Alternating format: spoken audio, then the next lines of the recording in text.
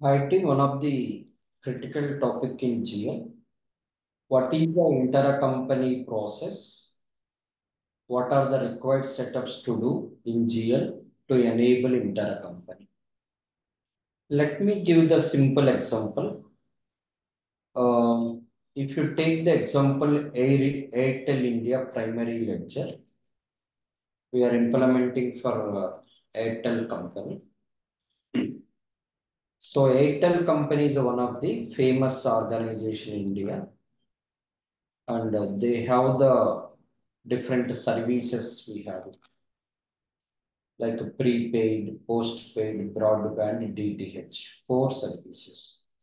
So I taken Airtel India primary ledger, currency is the INR, functional currency. I can define four legal entities.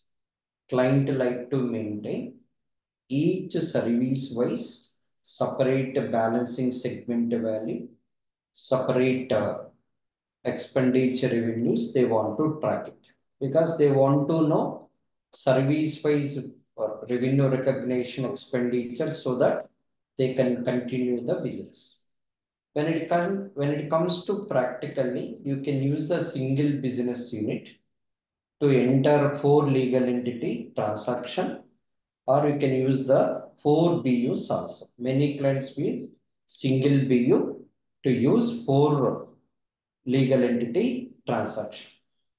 So I have the transaction between the prepaid services to postpaid services. Any transactions are there between two different legal entities. Company codes are different, like BSV codes 105, 110, to nothing but out of balance of BSV codes. You will use the intercompany functionality to balance the BSV codes, to generate, to post the entry, to run the trial balance, to run the reporting as well. So to do required setups, you can use the ledger options level. You can use the ledger option level important setup. If you go to specify ledger option, here it is displaying Panasonic, but we can use enable intercompany accounting option at the ledger option. Go to intercompany. Go to intercompany balancing rules.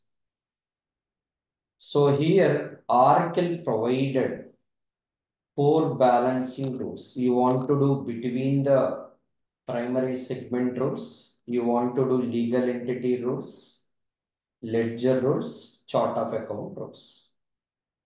So required setup, we can define the GL accounts, intercompany payable receivable account.